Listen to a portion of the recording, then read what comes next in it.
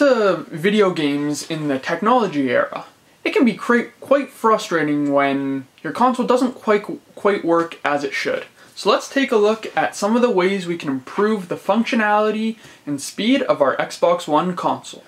So first and foremost, if you are having any kind of issue with your console, before you dive into the more complicated fixes, the first thing you want to do is give your console a hard reset. So what we're going to do is click in the Xbox button until this menu pops up, come up to turn console off, and click it. What you want to do after that is head over to the the outlet that your console is plugged into, unplug it from the wall, and let it sit for 30 seconds to a minute. I recommend a minute just because I like a little bit of overkill, but at least 30 seconds. Plug it back in, power everything back up, and that will fix the majority of issues with your console lagging or just whatever. It'll rebuild the system cache and improve the efficiency of the console. But we're not going to do that to save time, so let's move along. The first thing we're going to be looking at is port forwarding. I've made a video on this already, so I'm going to link it right here, and it will also be down in the description. And what it's going to do is give your console a flawless path to talk to your router, which is going to improve the data being transferred between, which will improve the speed of your console, the connectivity will be better, and it should just make for a smoother gaming experience altogether. I want to touch on this really quick. You're going to come across something in forums, on tutorials, it's called DMZ. Don't worry about what it stands for, but basically what it does is opens up every port on your router. Never do this. I'm going to repeat this. Never do this. Think of it like your house. You have one door to your house, or maybe two if you're in a detached house, whatever. The point is, you use your main door. Think of it as if you now have about 65,000 doors in change, all unlocked. So that means there's now 65,000 different ways for you to get compromised on your network. So don't do it. Only open up what you need. The next thing we're going to do is take a look at some of the games and their data that gets saved on the hard drive. So whatever you have, I have a whole bunch of stuff. Whatever games you have, as you play, they save data to your hard drive. But sometimes if that data becomes corrupt, it'll affect the performance of the console altogether. So some of the things we can do to improve the performance of our console is to actually get rid of some of the temporary files that were installed on the hard drive. So what we do is we come over to our console here, we come to the Games tab, and within the tab we will go down to Manage Game and Add-ons, and then you can simply delete the game. Again, not going to do this to save time, but that's the concept, and that's what you can do. It'll delete some of the local stuff, which can improve the system performance again, because it's not going to be dealing with corrupt files. Our next tweak is going to be disabling automatic updates. Sometimes this can affect your network speed, which if you're playing an online game, it can take away from that experience.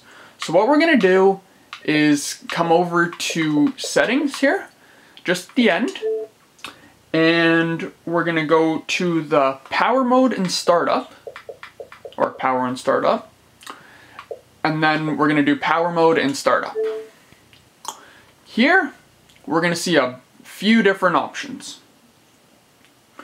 We're going to be looking at the instant on and energy saving modes for the console, and we want to make sure we have it set to energy saving.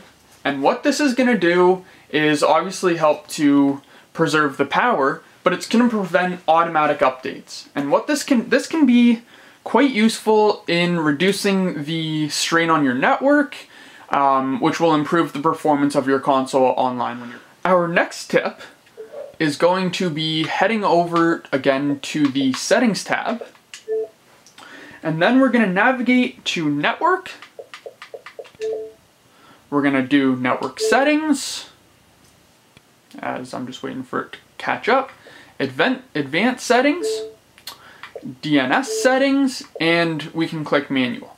Now, what we can do here is manually input a DNS server if you're finding yours has trouble. So you may be having trouble with games, just various things that can happen with your online experience. So what you can do is come into manual and you can input the primary and secondary DNS servers. Most people use Google. I use the automatic. I haven't seen a problem, but if you're noticing, like if there's a noticeable difference, this might be worth taking a look at. So you can input the manual DNS server, and most people like to go with Google, which we all know is 8.8.8.8. And once we do that, we then will be taken to the secondary DNS tab. There, if you're going to use Google again, it would be 8.8.4.4. But again, that varies on which server you're using, but that's the most common and well-known one. But again, those are the main tweaks to improve your console's performance, and also known as optimizing your console. There are a few other things you can try. They're just minor tweaks, but they may make a little bit of a difference and enough to impact your gaming experience if you're still having trouble. A few of those things you can try. So always make sure to close all your games and apps if you're not using them. That will preserve your console's resources. You also want to avoid peak times for gaming. Now that could be after work or after school, or on midday weekends or some evenings, you know.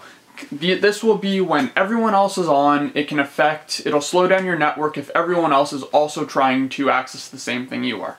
The last thing you can try is, when possible, try to grab yourself a hard copy of the disc.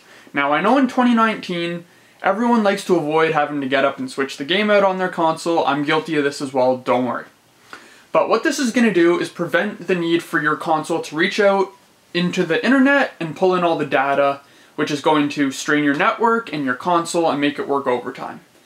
If you can do it locally, you won't have to worry about that. You can even disable the network temporarily to preserve the resources and get the job done quicker.